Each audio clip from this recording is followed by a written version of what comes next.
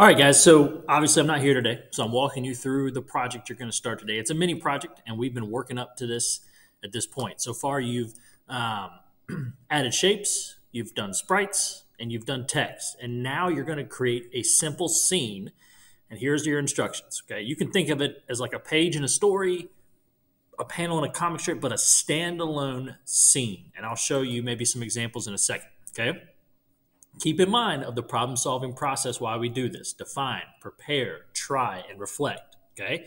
So the first thing you're going to do is write out a short description of your scene and include two shapes, two sprites, and two text. So you need to tell me the shapes and the sprites and the lines of text that you were going to have. It's just looking like you're going to have about 4 or 5 sentences there, probably like 2 to 4 sentences there that explain your scene and indicate the shapes, sprites, and text you're going to use. So if you were missing any of those things, right, you can add more, but you can't have less than that, okay? Then you're not going to do well. Then you'll come down here and you will do the prepare part, okay? So let me get this up real quick, okay? You got to figure out, the first thing you're going to do is figure out what your background will look like, okay? So do you need it to be blue for the sky? Is it going to be brown for the desert? Whatever the case may be, you're going to create that, okay? And then you're going to use these drawing commands, right? You've got the shapes, you've got the color and style, the things here, and you are going to literally sketch out, okay? Sketch out your scene, okay? Does that make sense? So if you say, I'm going to have 2 people walking down a street, you need to have the sky here, the clouds you're going to have, 2 people walking down the street.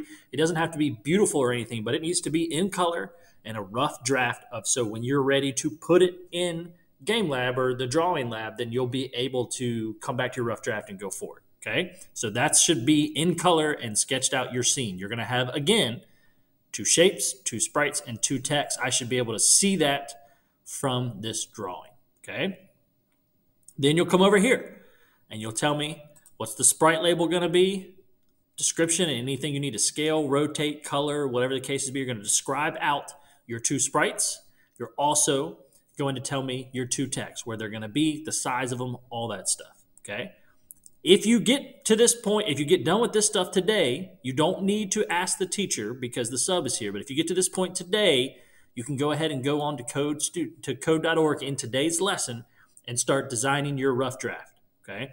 We'll have a couple days to do this, Thursday and Friday at least, maybe Monday to do it, but this top part, guys, this define, prepare, and these 2 boxes are all a part of your grade. So they need to be well thought out before you get to try. Because if I come back in on Friday and the top part doesn't look well done, you're done coding and you're going to have to go back to the paper to figure it out. Okay.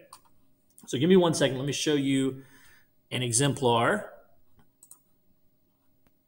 Okay. So you can see they've got the scene is set. They've got the text and everything, blue background. They're going to use ellipse blocks. This is not really what I'm looking for. This was done on the computer, so that's why it looks so sloppy. I was just trying to sketch it out, but obviously you'd want to fill it in a little bit better than this, but you can see it's got the 2 aliens. What kind of music do planets sing or like? Neptunes, right? So they got it all sketched out. You can see the colors they're going to use. I would want yours to look a little better, but again, like I said, I did that on the computers, but you get the idea, right? And then you can see Alien 1 is the sprite label. It's going to be a blue alien, and I'm going to use rotation and scale. Alien 2, a green alien, rotation and scale. Here's the text. That's what it's going to look like. Okay. Neptunes, that's what it's going to look like. Okay, so you are literally sketching out your lines of code before you go back. Okay. One last thing that I'm going to show you is the rubric. Okay. And I'll give you all of this on paper. All right. You have it all in your packet. You can see that if you want to get this extensive evidence, which is like getting 4s, this is like how you get hundreds. This is the column that you have to make sure you have, okay? Just keep that in mind. So take a stab at that, all right? It also shows you some of the things that will help you program well, that you want to make sure you've included, okay? So if you get stuck on things, guys, if you get stuck, you are going to go back to previous levels and take a look at those helps and tips to figure out what you missed.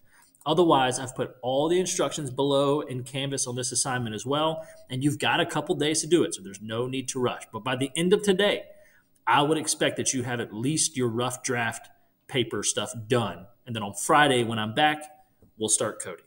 All right? Good luck.